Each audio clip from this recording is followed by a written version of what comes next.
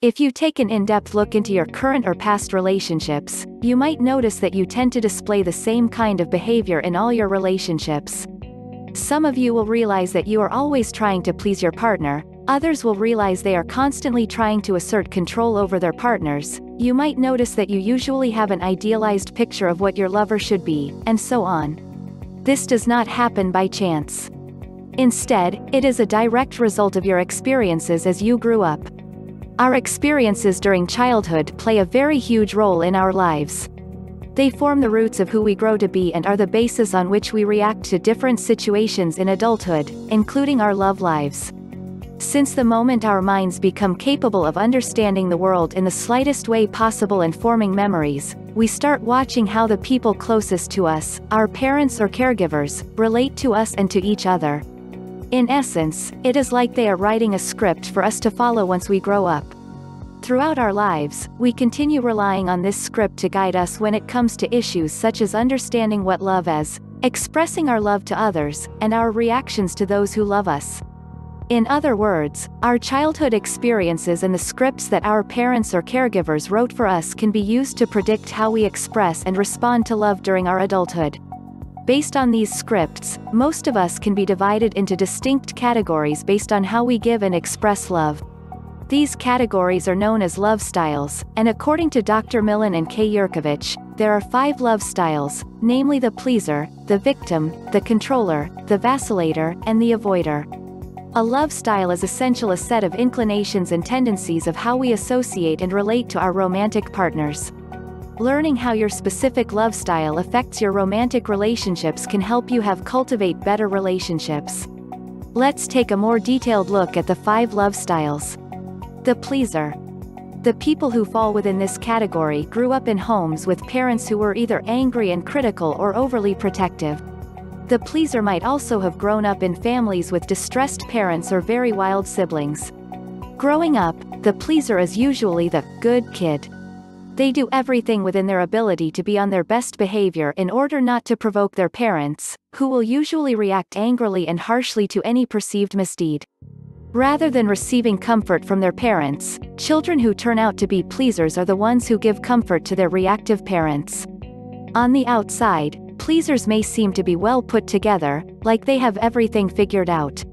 In school, they are usually role models that other students are encouraged to emulate. They are usually very nice, have a giving nature, and are usually very committed, which is what spouses of pleasers get attracted to in the first place. Despite the demeanor of someone who has everything all figured out, pleasers are very uncomfortable with conflict.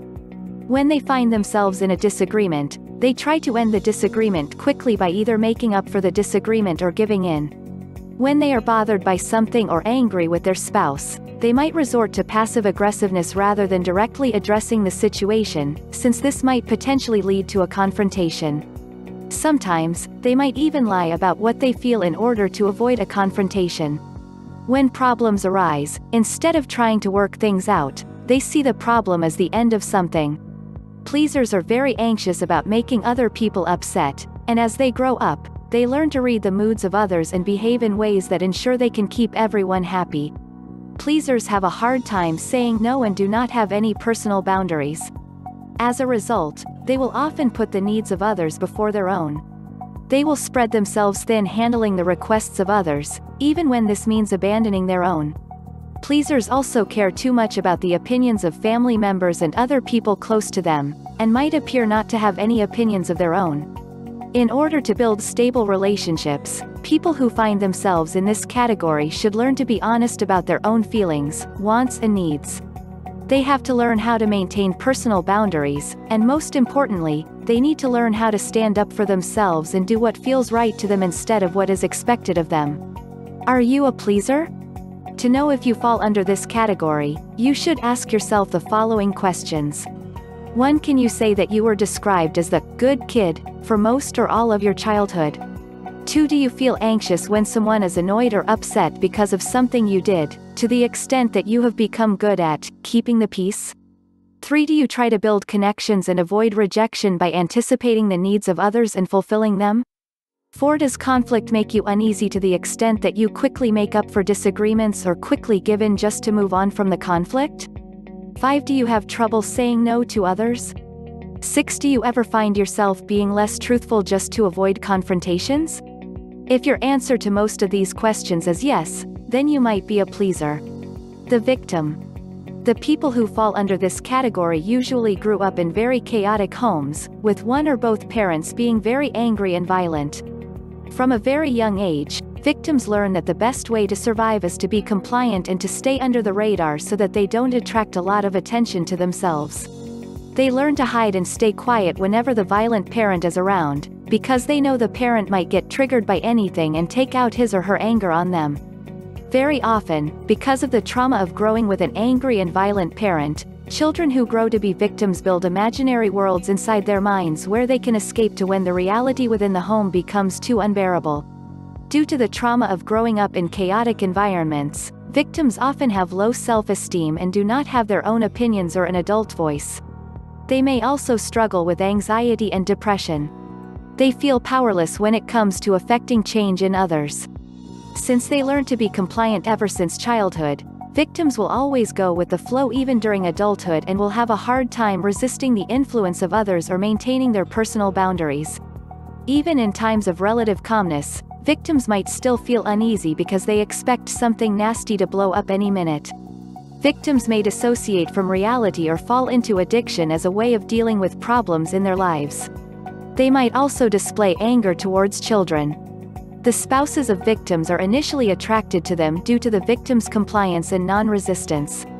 However, much later in the relationship, the spouse might start seeing them as a kid and start despising them because of their weakness.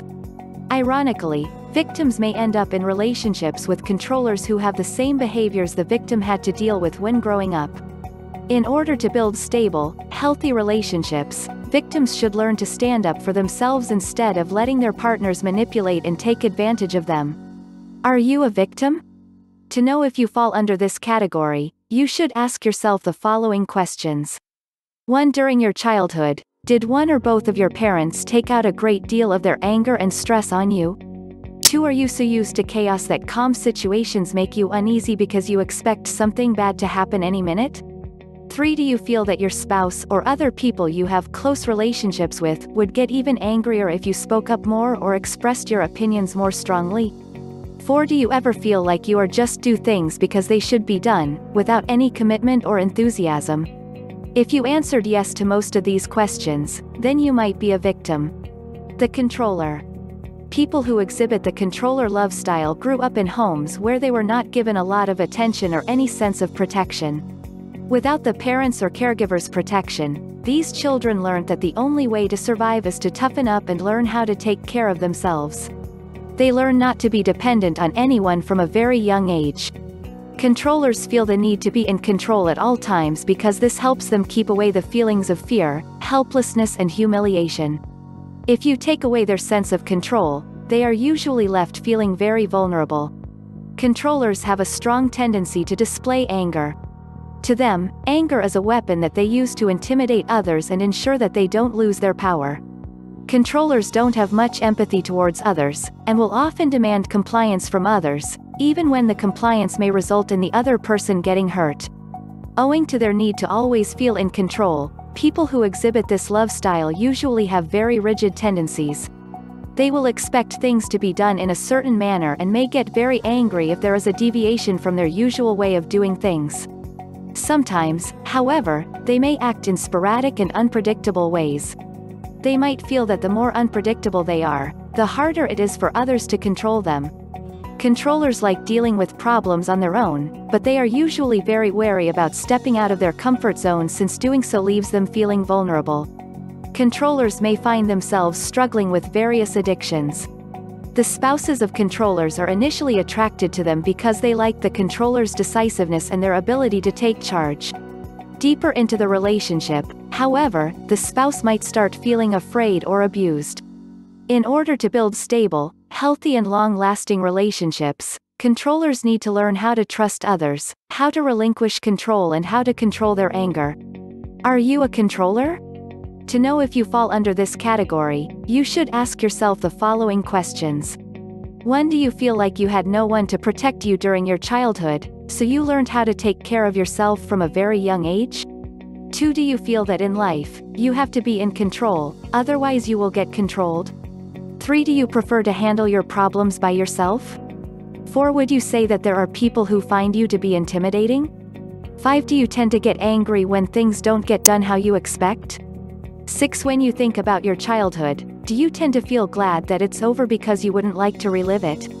If you answered yes to most of these questions, then you might be a controller. The VACILLATOR. Kids who grow up to become vacillators are often brought up by very unpredictable parents. The parent gives the kid just enough attention to make them desire more, though the more is never forthcoming. From a young age, these children learn that they are nowhere near their parents' top priorities. Due to this lack of consistent attention from their parents, these children become highly sensitive to signs of connection and rejection and develop a deep fear of being abandoned. Due to the lack of attention, vacillators feel alone and misunderstood. When they get to adulthood, vacillators get on a quest to find the consistent love and connection that they were deprived of during their childhood. The result is that they tend to idealize new relationships. When they get into a new relationship, they feel like they have found their soulmate and dedicate lots of time and attention to the relationship. They feel that they will finally get the love and attention that they so much crave. Unfortunately, it is impossible for their partner to live to the idealized image in the vacillator's mind, so the vacillator becomes disappointed and start blaming and despising the partner because they feel the partner is not loving them as they should. Even in adulthood, vacillators feel misunderstood and go through lots of stress and internal conflict within their relationships. Due to their high sensitivity to signs of connection and rejection, they will spot even the slightest change in their partners. During the initial stages of a relationship, the spouse of a vacillator is attracted by the fact that the relationship feels too sizzling. There is a lot of passion. With time, however, the spouse starts feeling like they are not enough. Regardless of what the spouse does, it doesn't feel enough. This is because the vacillator's expectations are based on an idealized version of their spouse. This forces the spouse to act like they are walking on eggshells because they are fearful of the vacillator's mood shifts. In order to build stable and healthy relationships, the vacillator needs to learn how to pace themselves, how to take the time to know their partner before fully committing to the relationship, and how to have realistic expectations of a relationship so they don't end up getting hurt by their own expectations. Are you a vacillator? To know if you fall under this category, you should ask yourself the following questions. 1. Do you feel like no one really understands you or your needs? 2. Are your relationships characterized by high levels of internal conflict and emotional stress? 3. Do you sometimes find yourself picking fights with your partner even if you are not sure the reason behind the fight? 4. Do others feel like they have to tread lightly whenever you are around to avoid upsetting you? 5. Are you highly sensitive to others such that you can easily tell when someone is pulling away from you? If you answered yes to most of these questions, then you might be a vacillator. The avoider. People who exhibit this love style usually grew up in homes where affection and the expression of feelings and needs was either minimized or discouraged. They grew up in performance-based homes where independence and self-reliance were the only values being encouraged. Since they do not receive much affection and comfort from their parents, these children learn that the only way to avoid feeling anxious about the lack of affection is to learn to restrict their feelings and avoid coming across as needy. Avoiders learn to take care of themselves from a very young age. They also learn to approach situations based on logic and detachment rather than emotion. They tend to feel uncomfortable dealing with the emotional ups and downs of people around them and love being given their own space.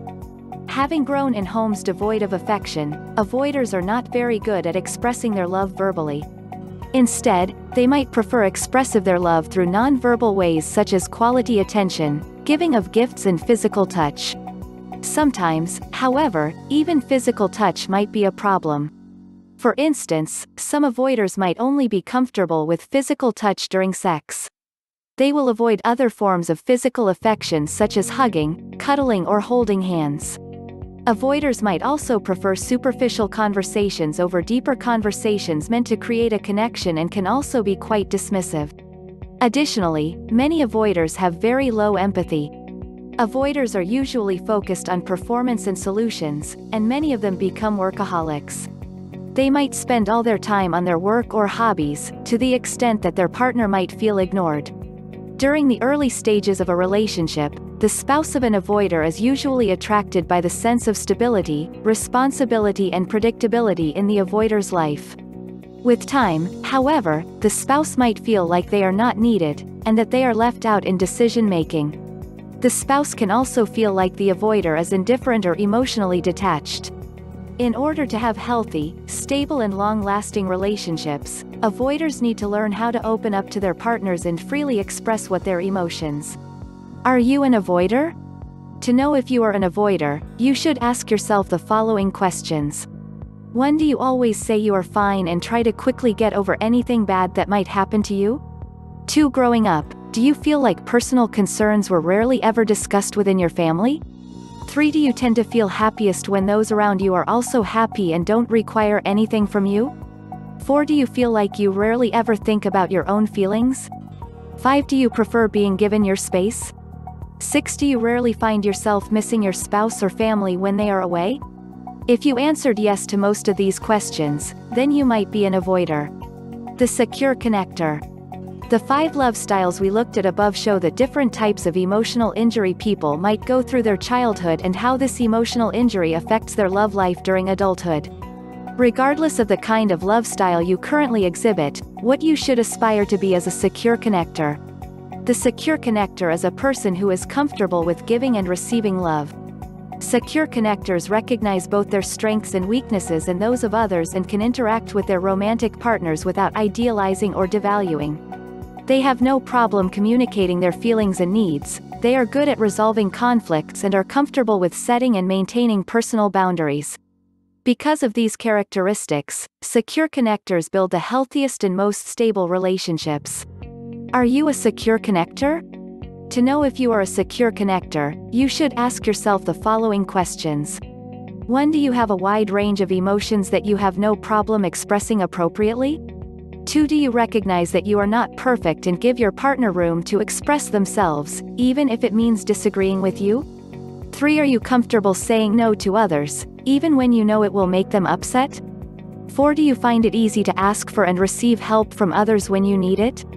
If you answered yes to most of these questions, then you might be a secure connector. Wrapping up. Our childhood experiences have a huge impact on how we express and receive love during childhood. Based on how you were brought up, majority of people will fall within the love styles discussed above. Knowing your lifestyle and that of your lover is crucial because it helps you understand some of your tendencies and inclinations or those of your lover that might be affecting your relationship. Ideally, you should aspire to transform yourself to a secure connector, such that you become comfortable expressing and receiving love and maintaining a healthy and respectful relationship with your partner.